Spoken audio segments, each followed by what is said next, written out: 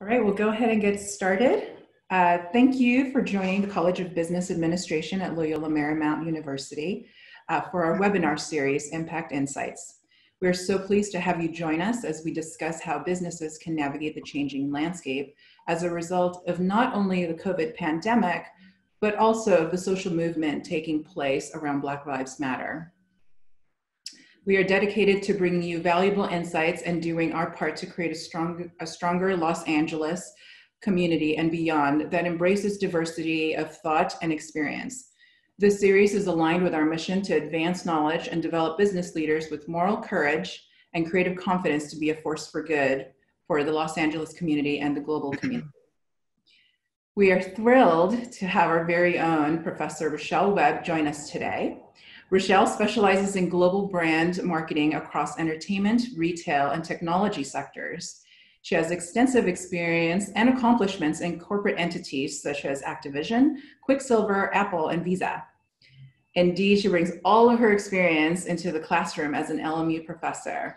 But in addition, she is also an entrepreneur and a consultant. Rochelle recently launched a venture, Optimist Made. It is a new way of shopping around the world without actually having to travel, which is quite convenient during these times. It makes the inaccessible accessible. It gives developing fashion designers a destination where they can have a voice to be discovered. When a product is sold, Optimist Made then gives back to productive charities around the world. In light of COVID and Black Lives Matter, Rochelle will be talking to us today about what it means to be a Black-owned business during these unprecedented times. Without further ado, Rochelle Webb. Okay, great. Okay. Sorry about that. So I just wanted to thank you all for allowing me to be here and share this space with you. And I want to take a moment to thank Loyola Marymount University for allowing me to share my story, to be a part of this community and help train the next generation of business leaders.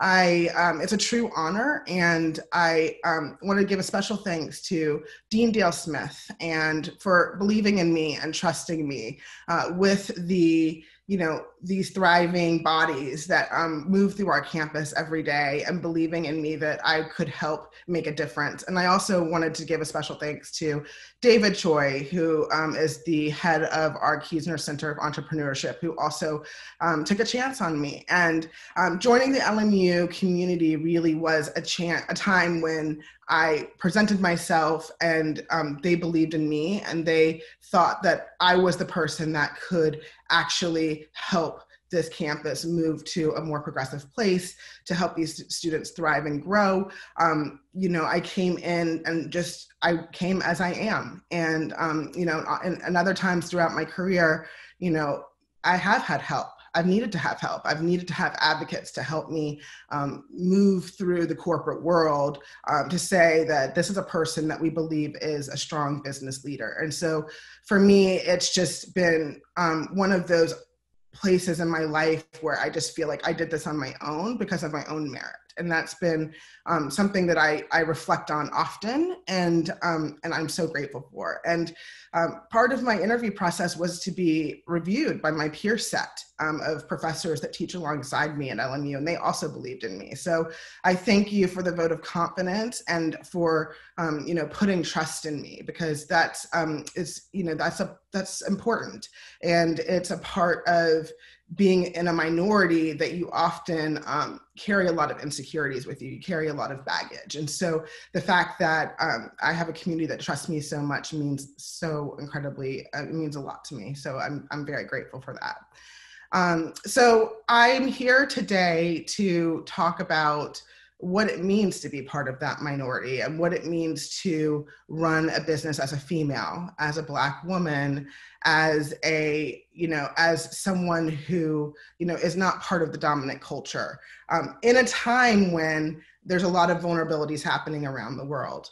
So I'm going to share my screen and take you guys through a little bit of a journey, and please, feel free to ask questions along the way and make this interactive if you'd like, and or we can hold questions to the end, whatever you guys are comfortable with. I wanted to start here. This is my beginning. And this is sometime in the 80s. And who you see in the middle there is my grandmother. And she was an incredibly important person to me. She's a big part of the woman that I am today. On the right side of the screen, you see my youngest brother. And then many of you might recognize that little young child, that little young girl on the left, and that's me, of course. And the reason I wanted to start here is because at this point in my life, I didn't know what lied ahead. I didn't know that there was anything called adversity. I didn't know that I was a minority. I didn't know that I was different from other people. This is, when you're in your earliest years of life, it's your purest state of mind. It's when, you haven't had those moments of being judged. You haven't yet had those moments of, being told that, you're not doing something the right way. You haven't had those moments of being championed and cheered on. And so, this was a time in my life when I was developing and just forming who I was going to become. And that woman in the middle was a pillar. And she has had so much of an impact on who I have become. And I am so grateful for her. And she helped raise me. Both of my parents worked very hard to give my brother and I a fighting chance at being able to compete and keep up. And so it's just, it's very reflective on how I've moved through life as Rochelle Webb. And so, I think we all have that person we look up to. And I've been in more than a few job interviews before where they've asked me who my mentor is. And who my inspiration, where do I draw my inspiration from? And many people will throw out names of huge leaders in the world that have made an impact. And for me, it's often been my grandmother, because she truly has been such an important part to my perseverance, to me being as headstrong as I am, to how I think and how I react and how I become resourceful in times when resources are lacking. And so I wanted to honor her in this moment because she is a very important part of who I have become. So this is a little bit about me. For those of you that do not know who I am, I'm a professor of entrepreneurship and marketing at Loyola Marymount University. I grew up in Atlanta, Georgia. I went to a pretty prestigious private school in Atlanta, Georgia called the Lovett School, and went on to Boston College for my undergraduate degree and got my MBA from Berkeley. From there, I knew that I was going to go into marketing. I wanted to do brand marketing, and I went on to work for some pretty large corporations around the world. And you'll see some of the logos here: Apple, Visa, Activision, and Quicksilver, where I oversaw global brand marketing and media for those various brands. And then below, you will see organizations where I've either been a board advisor or I sit on the board as a member or as a part of their executive board. And so it's this slide to many people looks like, wow, this woman has no issues, like look at this great pathway she created for herself, and look at all of these accomplishments she has, and look at what she's achieved. But all of this was very hard.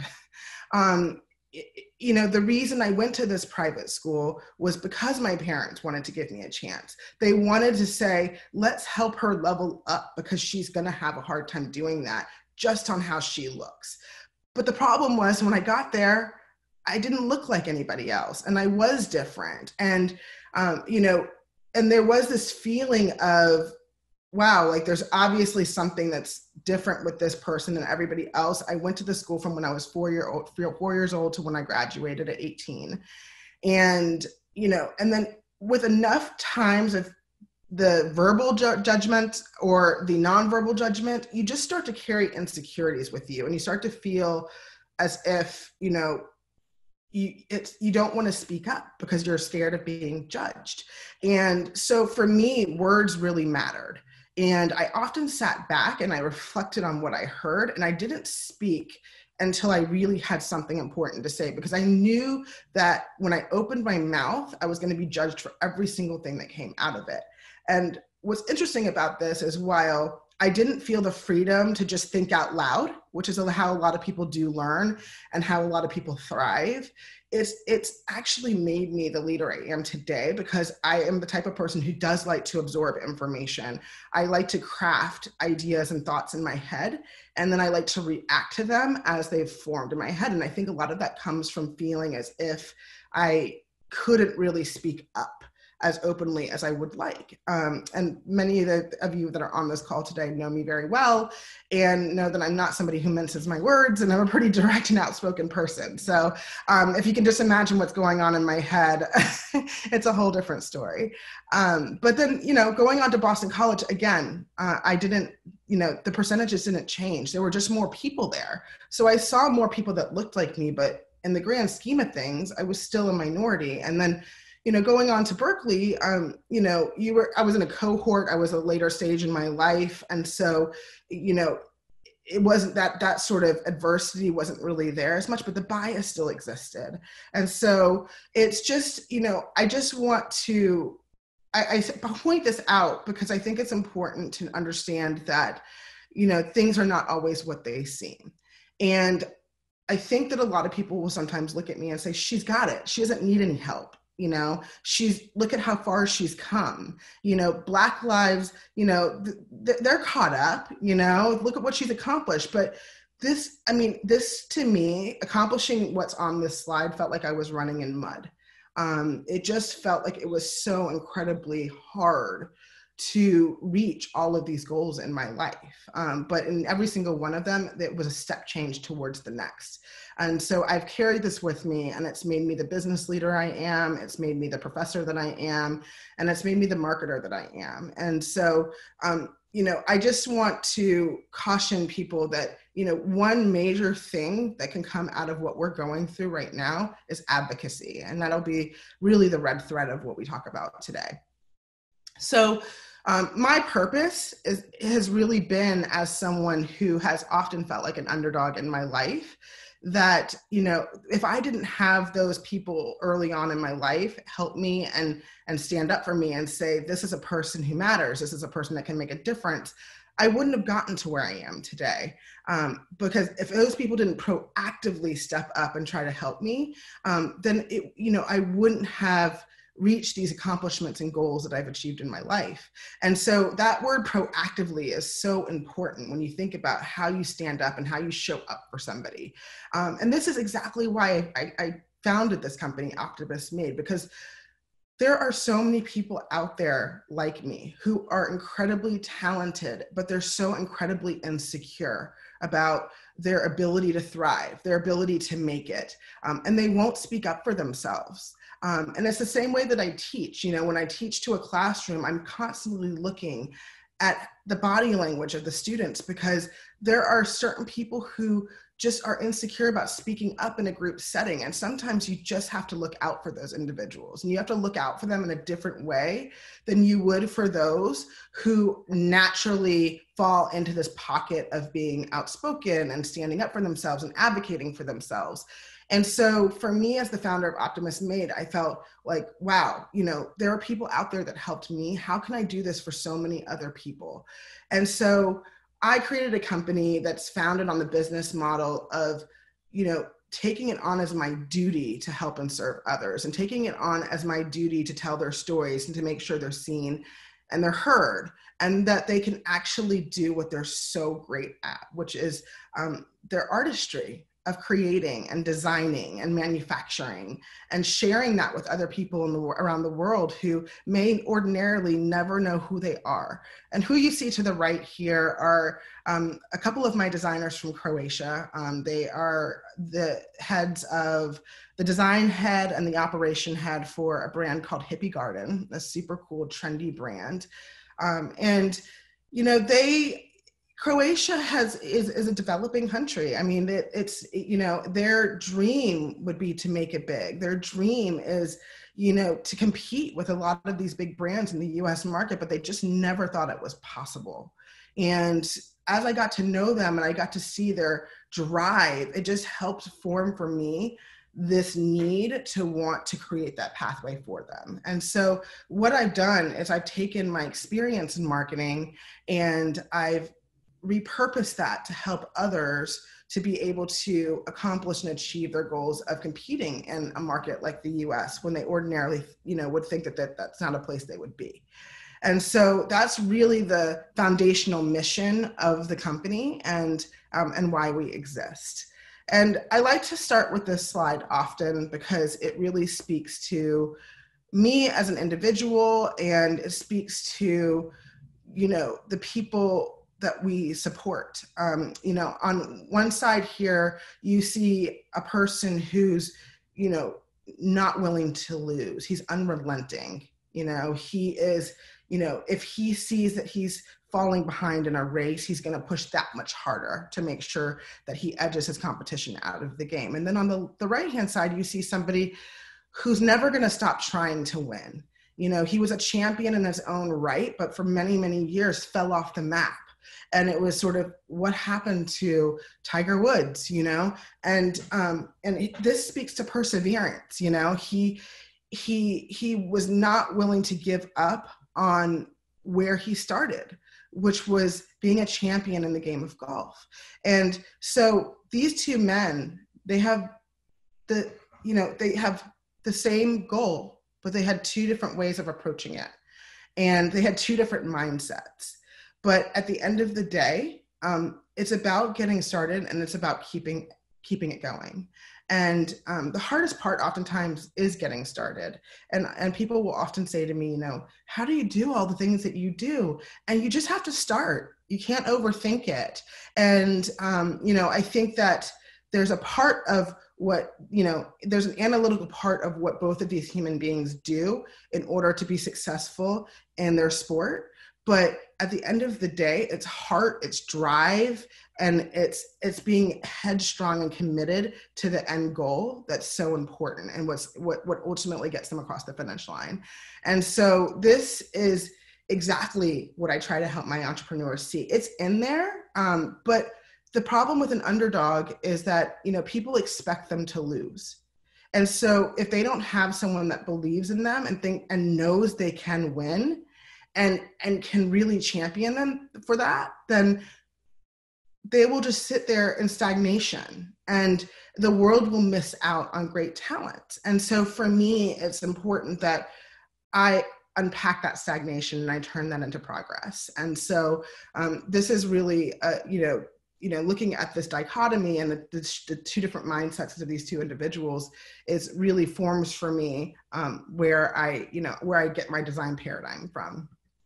So this brings me to the mission of my company, which is, we want to be in the business of stimulating the underdog economy. We have a global economy that is at about $3 trillion. And a lot of that is a long tail of small businesses that contribute to that. They contribute to a lot of jobs. But the problem is that a lot of these small businesses never really get to realize the opportunity that's out there for them because they don't have someone that can help train them and develop them and to show them what that path forward looks like. And so that's really what the mission of Optimist Made is. It's not only in just investing in these designers and showing them that, that you don't have to be hand to mouth all the time. I do want you to be able to be strategic, but then it's also training them on how to be strategic and how to use that investment to move their business forward. And so by stimulating this underdog economy, we're opening up a whole nother realm of economic stimulation that can help our global economy thrive. And so this is really where we start. And this is and what keeps us going ultimately. And our goal is not to keep these talent for ourselves. It's to groom them so that it can open many more doors for them to thrive in other spaces. So these are my dogs, and I think it speaks to the underdog mindset. And They are all rescues, and that's been an important mission to me, because as you can see thematically, I'm someone who likes to fight for those who don't have that very obvious chance. I like to fight for those who seemingly won't make it in life, because I believe they can. And so these dogs started in a place where, who knew if they were going to end up in a home? Who knew what their lives were going to look like? And for me, it was, I wanted to give them a place where they could thrive. And now they have this great life, and you can just see the evolution of their personalities evolve over the time that I've had them. You can see them start to, have this air of confidence of, I belong. I belong in this home. This is my territory, and I'm going to stay committed to stand. That this is a place that I need to be. And this is very similar to an underdog in life and business. Oftentimes they move through life much like I did, of feeling like you don't belong, and feeling like every time you bring up something so obvious about you, something that's so important, like the color of your skin, that it makes people uncomfortable. And who wants to move through life feeling like who they are makes people uncomfortable? And so, I had to compensate for a lot of that by, having a lot of personality, trying to win people over. And it is exhausting. It gets to the point where, you really just want to take an extended nap. And it's just, it's one of those things where, you just can never turn the nozzle off, because, otherwise you just turn into the background and you sort of start to disappear. And I saw this happen to a lot of my classmates, is that, we had a choice to make. You could either become a part of the community that you were in, or you could choose to recluse yourself.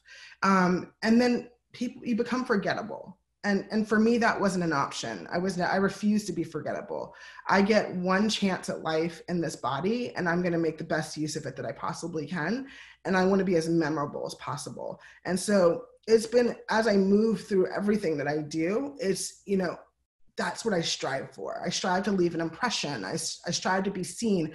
I strive to be heard, regardless of what I look like. And regardless of what preconceived notions are buried behind the person that I'm staring at on the other side of that conversation, for me, it's not an option to disappear. I'm not invisible. I'm very much here. I'm very much a part of this world. I'm an active member of this world. And that's how I want to be seen. And I want to be seen as a force. And so it's just, you do carry insecurities with you that sometimes make you reflect and say, am I, and you start to self-doubt, and all of this starts to mask who you really are. And so one thing I say often to people that I mentor and to people that reach out to me for advice is to play bigger than who you think you are, because then you're playing who you actually are. And I think that oftentimes a lot of us default, especially when you're part of a minority and you're part of, a group of people who are expected to lose. You're an underdog. You often fall to this place of, diminishing yourself and playing small and being meek and just not trying to make waves. And you're just disappearing at that point. And so for me, it's important to establish, who you are, and let people know that you do have a presence and that you have staying power. And so, and it's not easy, it's hard for all of us, regardless of, your background and who you are, but some people just naturally gravitate to it because they haven't had to face much adversity at this point in their life. And so I just, to me, when I think about, rescuing a dog, I just think they start from this place of not knowing if they have a chance at life, and to them becoming getting to a place where they're like, no, this is where I belong. And I think that's what we all strive to feel as part of something. So I went, as I reflect, I have a lot of heroes in my life, but generationally, these are three people who have really, who speak to me in very different ways. In the far left, you have Madam C.J. Walker. She is the first ever self-made Black female millionaire. She started a beauty care line, but what she actually tried to do when she started this beauty care line was to collaborate with another Black woman and try to help her. She said, I can sell your product. Let me join you. Let me be a part of, I believe in what you're doing. Let me be a part of it. And this woman said, no, you don't have the face to sell my product. And Madam C.J. Walker could have in that moment said to herself, wow, like I'm nothing, and just fallen away and just settled in the fact that this person diminished her to this place of feeling like you can't do this, and you're often told as a minority and as an underdog, you can't. Oh, that'll never be you. But what she did is she rose above. She said, I'm not going to just do it. I'm going to do it better. And that's the mentality that I think you have to have as an entrepreneur, and even more so as a minority-owned entrepreneur. As a Black woman, I'm the least funded individual out there when it comes to starting a business and when it comes to fundraising. And so I have to, yet again, I have to shout from the mountaintops to be heard and to let people know, I'm a company that's trying to do good in the world, but in order for people to see me and hear that, I have to shout 10 times louder than the person starting the tech company or the person that's, looks like the guys who are investing, or, any other bias that exists out there. There's many of them. And so her mindset is so formidable. And to me, that's what I admire the most about her. And then we have a very obvious leader here in the middle, and Martin Luther King Jr. And this is a person that in most rooms that he stood in took a place of authority. He took a position of power, and he didn't rest on his laurels. He didn't let anyone shut him down. He made sure that he left an impression. He made sure he was heard. And that to me, is one of the strongest places that you can come from. It's the strongest position you can lead from. It's this place of I belong and no one's going to take that away from me. Even though this was at a time where he didn't belong according to the law, and he fought for the basic civil rights of human beings that didn't have the same color skin as a dominant culture. And so for me, it's just what I get from him is the fact that I'm not going to allow myself to be scared to fight for what I believe in. I'm not going to allow myself to feel nervous or to feel, unsettled in the fact that I'm fighting for people who are not the usual suspects of the people that make it in business and in life. And so I want to go against the grain. I want to agitate because agitation means progress. It means creating a more thriving community. It means creating a world where we revel in people's differences and we champion people's differences, and we love that. And so for, that to me is, from what I draw from him, is that this has to be my mission. No matter how hard it is and how tired I am, I can't stop fighting for those that don't have the same opportunities as the dominant culture. And so as a Black woman, it's a role that I step into naturally. And then on the right-hand side, you see a household name that many of us, probably all know, in Oprah Winfrey. And a lot of people look at her and say, she has no problems. She's Oprah, she's worth billions of dollars, she can give away all this. Everyone loves her. Everyone listens to her. But where she started, because she was overweight, because she was Black, because she had nappy hair, it was like, someone found her and said, I think you can be in this movie and play a slave, but you're going to need to work on yourself. You're going to need to change who you are to actually be able to step into this role. And, and she did those things because she felt like that's what she needed to do to thrive. But then there got to a point where she became unapologetic about who she was. She embraced it. And she came from a place of power, and then I'm a strong Black woman. And for me, that's so important. I don't care how many people make me feel not enough. I know I'm enough. And so it's important to me to make sure that I harness that in every position possible. And, when I work with these underdog entrepreneurs, I can come from a place of understanding. I'm a very empathetic leader, and I try to put myself in other people's shoes often. So in this whole idea of strengthening and supporting the underdog community, it comes naturally to me because I am one. And so, when I think about all the influences I've had across my time and where I draw inspiration from, not only does that come from my grandmother, who's someone I know personally, but these individuals here have been really important to paving the way to making it okay to stand up for what you believe in. So this brings us to where we are today. We are facing a serious pandemic that has caused our world to shut down. It has caused us to move through life in a much different way than what we're used to. It has changed our normal in ways that we would have never imagined. I think for many of us, we've never seen anything like this in our lifetime. But what it's also caused is for us to start thinking differently and to start behaving differently in reaction to what's happening to us.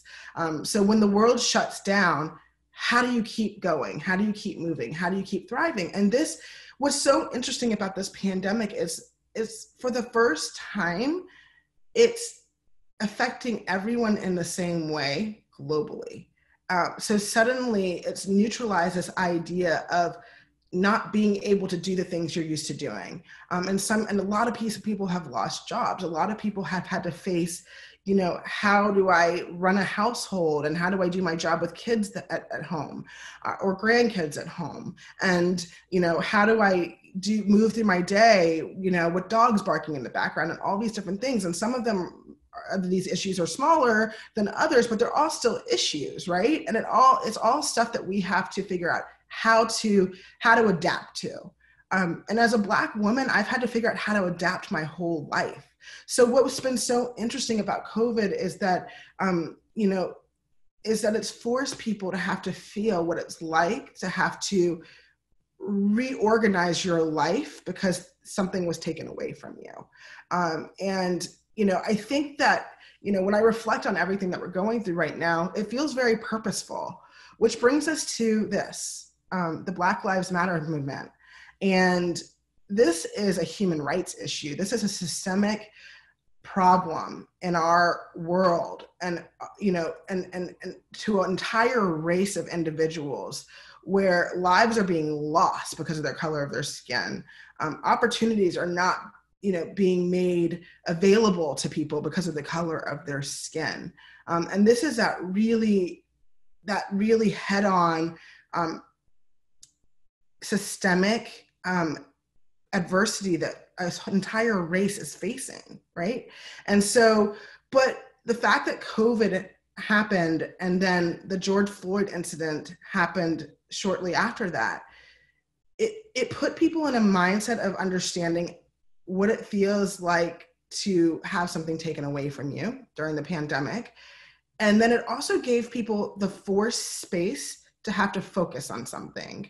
And so suddenly we have a lot of people paying attention to what's happening because a lot of the busyness of running around through your day has gone away and you're at home moving through your day and sheltering in place, and you're forced to look at and to acknowledge what is actually happening in the world to an entire race of individuals. And in a whole different way, this has impacted, how a certain race moves through life. For me, I've been very fortunate to have a lot of friends, reach out to me to check in on me, see how I'm doing. But at the same time, I have people that look like me. I have Black friends who are very rageful and angry about everything that's happening. And so am I. This has been happening to me my whole life. But when I took a step back and I reflected on what's happening in the world, I said, I need to come at a place for solutions and progress, because being angry at this point isn't doing anything for anybody. People are waking up. People are listening. They're receptive. That's something I've never experienced in my life. To this point, when I've brought up my race, I physically see people shut down. They change the subject. They get uncomfortable in their own skin. They can't make eye contact with me. And I'm like, look at me. This is who I am. I'm a Black woman. I want you to see me as that. I don't want you to normalize our relationship by saying I'm just like you, because I'm not. You know, as a white person, you know, you telling me that I'm just like you is robbing me of something that's so important and such a big part of me. And so the fact that we have this space and time for people to pay attention and take notice of what's been happening is so important. And in so many ways, I feel like these two things needed to happen in conjunction with one another. We needed this merge of two huge, pandemics,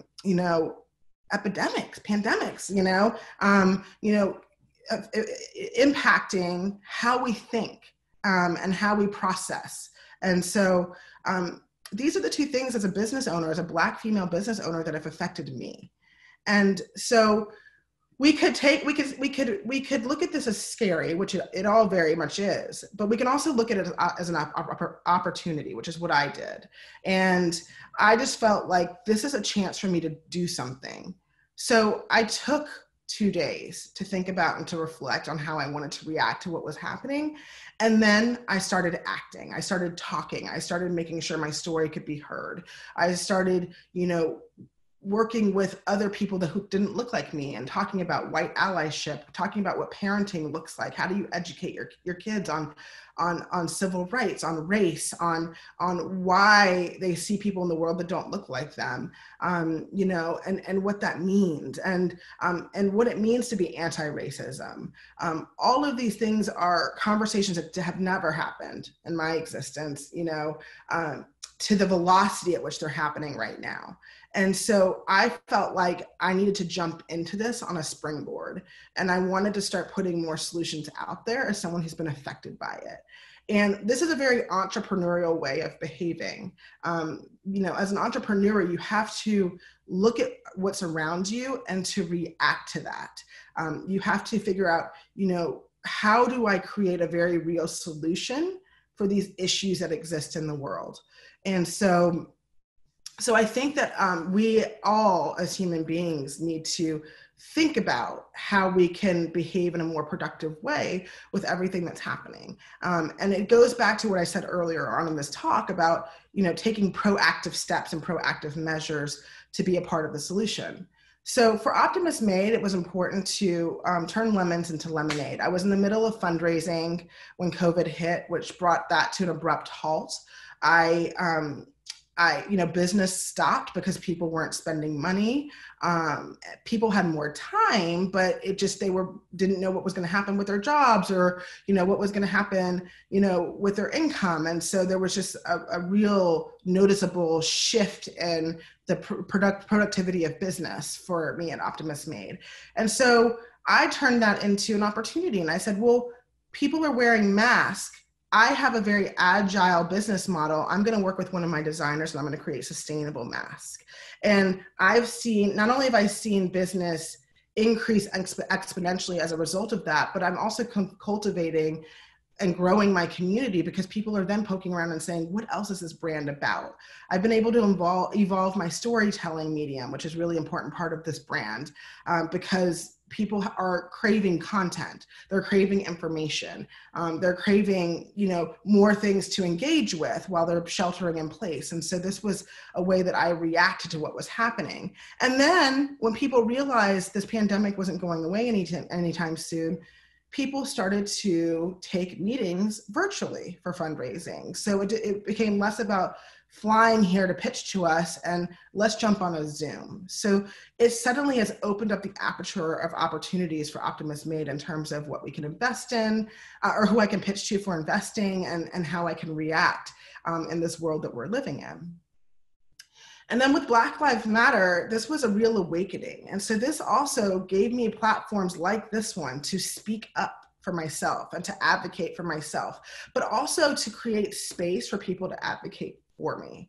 And that's been a really amazing thing to watch over the past few weeks, was the willingness that people have to partner, the willingness that people have to jump in and want to be a part of what I'm doing. Like I said, I've never really felt comfortable talking about my race and my differences, but now, you know, people are open to being uncomfortable. And so I've stopped walking on eggshells, and now I'm breaking them, because I'm like, if you're going to listen, I'm going to talk. And so I'm here for it. And I really am, I want to see this progress into something bigger than just, you know, a learning opportunity and more of an acting opportunity. And so what does this mean for us? This is challenging for everyone. And just because you're white doesn't mean that this isn't hard. You know, anytime that you're having to lean into something that, you know, you felt like maybe you weren't doing this the right way, or maybe, you know, you weren't being a part of, you know, what's happening in the right way, you know, that's uncomfortable. And so we are actually in this together, you know, and I know that's a hashtag and it's a phrasing that's thrown around a lot, but we really are in this together, and we can't reap progress without working through this as a connective unity. We have to move through this together. We need a call for action. We need to do something, and we need to make it stick. And that's the really important part. People are asking me often, you know, do you think that this is actually gonna, you know, we're gonna see anything come out of this? Do you actually think that, you know, that what we're going through has staying power, this receptivity? And to me, I'm hopeful. I hope the answer to that is yes. And so the players that you have the citizen, which is you. And then you have businesses. This is who you support with your time and with your money. Many people here work for companies. Some of you give your mind share to certain companies. And a lot of you spend with certain companies. And so it's looking at a shift in how you're using those resources, thinking about who you're supporting, and coming at that with strategy. You know, voting with your wallet is one thing, but voting with your wallet and having a strategy behind it is quite another. And that's how you see change. That's how you see progress, is you create a movement. So yes, there's things that you can do as an individual, but we are stronger together. And it's speaking out. Word of mouth is still the most productive form of marketing. And so think about this movement and how you support others in the same way. How do you talk about the things that you've been doing? And that's what I would love to see, rather than black boxes on social media, you know, for Blackout Tuesday. Why don't you post, you know, something productive that you have done to contribute to, you know, creating a more equitable world for all of us, because people can learn from that. You're creating a learning environment by doing that, and you're becoming an advocate. And that advocacy is so important, but what's the most important is doing that proactively. And so, you know, I think that's what I want to impress on people the most, is that being a productive part of how you advocate for someone is how you see change. So I wanted to talk a little bit about, you know, what's next, what you can do. And so when you think about the pandemic and you think about COVID, you know, I had to think about, how do I make my company recession proof? How do I ensure that I'm going to survive what's happening right now in the world? And again, you have to evolve and you have to react based on what's happening around you. You have to fill a need.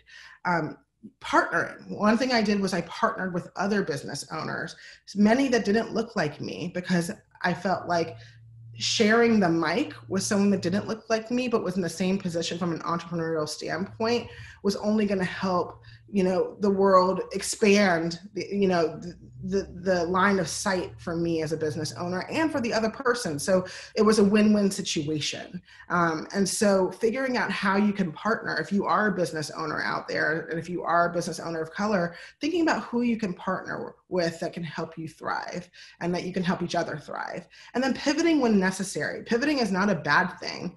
Pivoting is, you know, is figuring out how do you work smarter, not harder. And so these were a few of the things that I did to help myself overcome the issues of the pandemic. And then I was, hit with the Black Lives Matter movement, and I reflected on this. And this was a soft launch I did of my brand 2 years ago. And what you'll see here are my day one supporters. These are the people that came out. This was the day I made my first dollar at Optimist Made. And what you'll notice here is that most of these people all of these people don't look like me. And the majority of these people are white individuals. They are part of the dominant culture. And what they did is they stood up for me, they advocated for me, and they told me that they believed in me. And that made the biggest difference in the world. That took that doubt and that insecurity that's in the back of your head as a Black woman, because you feel oftentimes that you aren't enough, and it made me feel more than enough. And so just showing up is one thing that you can do to make a difference in the world. So if you ask me again, I just want to reinforce to you that I am hopeful, and I do think we're going to see change. And I think that the world's going to be a better place because of what's happening. I think that we all as human beings are going to become entrepreneurial in how we think about how we act as a human being. We're going to get into the business of being good humans. And I think that that's an amazing and incredible path forward. And I think there's no other option but to win. I have the Usain Bolt, Tiger Woods mentality of, we are going to be stronger together, and we are going to get through this. So I wanted to thank you for listening to my story. I wanted to thank you for showing up today. That is a huge step. The fact that you are willing to make space in your schedule to listen to a talk on this topic is already being a part of the change. So thank you, and I'm happy to answer any questions. Thank you so much, Rochelle, and thank you so much for your authenticity, your realism, and your optimism, and your hopefulness. I mean, it really means a lot, I think, for our students at CBA and for the overall community. So we do have a couple of questions here, and thank you to everyone who submitted questions. So, and we did do a little bit of upvoting. So I'm going to start with Kenzie's question. And she says, "Hi, Professor Webb. Thank you so much for your encouragement and honesty in this conversation. What advice would you give young Black professionals who look to lead and occupy predominantly white spaces? How do you maintain a balance between being a professional and a vulnerable human being?" Hi, Kenzie, first of all, I miss you so much. That's a great question. And you do have to be authentic. You just have to own who you are, do it with respect. I think that a lot of the reasons why people are judged is based on their delivery and how you deliver information. It's not necessarily what you're saying. I've heard a lot of people say some very controversial, very unnerving things, but because of the way that they delivered it, it became okay that they were saying what they were saying. And so I think that as a Black woman, we get put into this position of, even as a woman, when you speak up on certain things, people will say, oh, she's emotional. She's, this type of individual, she can't manage or control herself, and that's a tough place to be in. But I think if you can say the things that you want to say with conviction, but in a way that, I don't believe in removing emotion from what I'm saying, but I think that you can say it in a way that creates a safe space. Because if you just think about, as a minority person, how unsafe sometimes you have felt in certain situations speaking up, you almost have to do the reverse of that when you're trying to make a change, or you're trying to move through a world of people that don't look like you. Because in order to be heard, you do have to speak up and say the things that matter, but you have to say it in a way where people are going to hear it and are going to listen. And I think that when you come from this place of very harsh, emotional, strong words, people will tend to shut down, and all they're doing is seeing the emotion, and they're not listening to the words that are coming out of your mouth. So I would just say that, first of all, you do have to earn respect. You have to work and, walk into a situation and get some wins under your belt to show people what you're made of, because as an underdog, they're expecting you to lose. And you have to show them that regardless of what situation that you're served, you are going to win. You are going to be a contributor, and you're going to be collaborative, and you're going to be open to figuring out how to be a more productive part of that community. And then suddenly, once you earn these badges of honor, people are more receptive to listening to you. So this goes back to one of my earlier points of it's work, but I think that we are in a place where people are becoming more receptive, and I hope that people are more willing to proactively listen, and that it's not so much of an uphill battle. Thank you for that. Alexander has a question. Netflix recently decided to deposit 100 million of its cash in Black-owned banks. What are some other ways large corporations can effectively support Black communities? Oh, I just saw that yesterday, and oh my gosh, I'm not someone who gets very emotional. I'm not really like someone who cries at a lot of things, but there's, anytime I talk about just the idea of an underdog, I get choked up. I get very emotional about it because I am one, and I know how hard it's been to thrive in this body. And so anytime I think about the fact that, people are rallying around an underdog individual or community, it just gives me so much hope. And it just, that's the story. That's how you hope the story ends. So I just loved that they did that, and they supported Black-owned banks. The biggest way that you can support within large organizations like that is to hire for who's trainable. And I think oftentimes what people do is they hire for exactly the bullet points that are on a job description rather than hiring for the individual.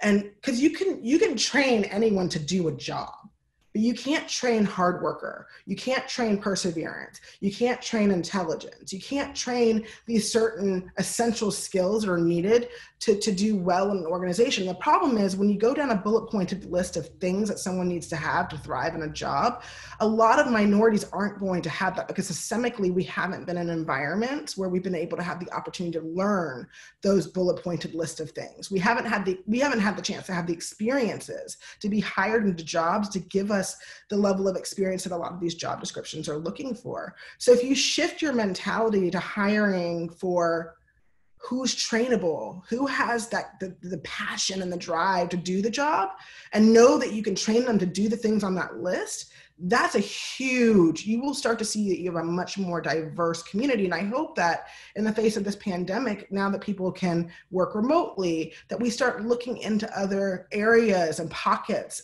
communities that are where there are a lot of minorities and people of color, and start hiring out of those areas rather than just sticking with the area where the business is located.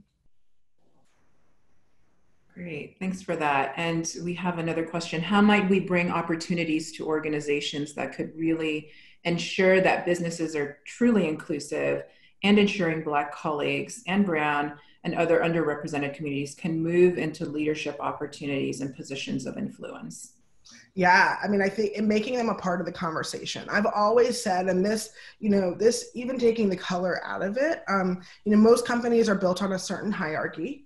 And you can do your job the best when you have the most perfect information. And I'm sure that you can all relate to being left out of a portion of an email chain or text chain, even in your personal life. And then you kind of are coming in and you're like, well, I don't know what's going on. Like, I missed the beginning of this conversation because you didn't have perfect information. You weren't able to react in a way that, where you were reacting from a place where you had all of the information. And so in businesses, what happens is, people don't want meetings to get too big. So they are like, okay, well, let's go down the list and decide who we're going to invite to the meeting. And typically what ends up happening is the most senior level individuals end up getting invited to the meeting. And those people have all the information, but because of their jobs and what's expected of them, they don't necessarily have the time to make sure that trickle down effect happens of that information. So therefore, the lower level employees are operating from a place of disadvantage because they don't know what happened in the meeting. They don't know what happened in the room unless someone sends a debrief. And So that's the same thing with people of color, is that we often aren't included in the conversations. We aren't the people that are at that operating at that level. Therefore, it makes it very hard for us to be the most productive that we can because we don't have perfect information. So I think that creating inclusive community means inviting people proactively into that conversation and making them a part of it. And if you are going to, build D&I, a D&I component to what you're doing, is to, make sure you're including the people that are impacted by it. Oftentimes people are like, oh, look, we need to advocate and be there for the Black people or to the people of color. So let's figure out what we're going to do for them. And it's like, well, why don't you ask them? Because, when you start to have that type of conversation, then you'll understand exactly where the needs lie. And then you can react to that. Fantastic. So we just have a few more questions and we'll be ending soon. Would you please give an example of one of your pivots? Okay, so I'm assuming that is with my business during all of the things that have been happening. So, so one of my pivots was that, well, I gave the example of creating sustainable but mask, which was not a business I ever imagined myself being in. But I had an opportunity with a designer that was very sustainable, that allowed me not only to do something that was good for the world, but it also allowed me to lean into giving something to the consumer that was necessary and needed. Another thing that I did was I started creating content. So if you go to Optimus Made's Instagram and you go to our IG channel, you'll see there's a series of content called Real Talk. And what I do on there is I talk about a lot of these issues around what's happening in the world. And I always knew there would be a content strategy built into what I was doing, but we are at a time where it presented itself to be very necessary for these types of conversations to be incubated and to be had and shared to the world. So I pivoted and started to create this platform of content and this series of content. It was just something that I didn't necessarily have on the roadmap for right now. So those are two of the biggest things that I've done. Great. And we can assume, because this is a question from Nancy, that we can purchase the sustainable masks on your website? Yes. So the first tranche of masks that I had was actually an LMU collaboration with the Sawandi Foundation. Caitlin and Lily are two students of LMU, and they had created a foundation to feed families and teach kids in Bali. And so we created these sustainable masks, and initially we gave a portion of our profits to the Sawandi Foundation to help them continue their mission. And so now with the next wave of masks that we have, it's going to be supporting Black Lives Matters organizations. So specifically, we're going to be Campaign Zero is one that we're going to be supporting. We supported Mob Ballet, which is helps Black ballerinas to be seen and be heard, and Black Women's Blueprint, which helps advocate for women of color and teaching them how do they, back to Kenzie's question, how do they work within a world that's of the dominant culture? How can they be more productive in the communities that they're in, and how can they ensure they're seen and heard in the mainstream world that we live in? So yeah, they're on the site. Fantastic. That is so great. So please, everyone, be sure to check out Optimus Made and get those masks, because we all need them today. Yeah. So thank you, everyone, for joining us for our webinar today. And special thanks to Rochelle and your story, just really moving, really moving. And thank you so much for advocating for change, because I think, especially within the business community that's leading the change in various places, that it's really necessary. So again, thank you. So please join us for our next webinar. Next week, we have two coming up on Tuesday with Dr. Parham, and on Thursday with Professors Mitch Hamilton and Jillian St. Clair. So we hope to see you there as we continue our conversation around the changing business landscape. So thank you, everyone, and have a great rest of your day and holiday weekend. Thank you. Thank you.